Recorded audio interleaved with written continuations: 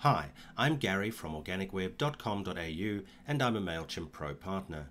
In this very quick tutorial, I'm going to explain what styles are in the new email builder in Mailchimp. So you'll notice that on my screen I'm designing an email campaign using what's termed the new builder in Mailchimp. So I often get asked what these styles are. Well, this is the default settings.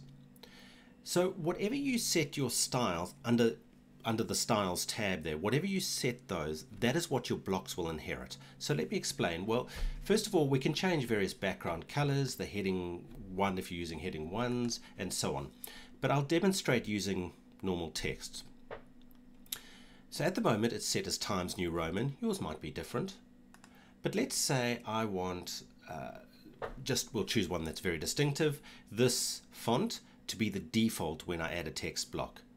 I'll click on that and let's just change the line height just for demonstration purposes. I'll click double. Now if I go to add and add a paragraph, for example, and if I start typing, you'll notice that it inherits the default. Of course, we can always come back at the block level and change this to something else.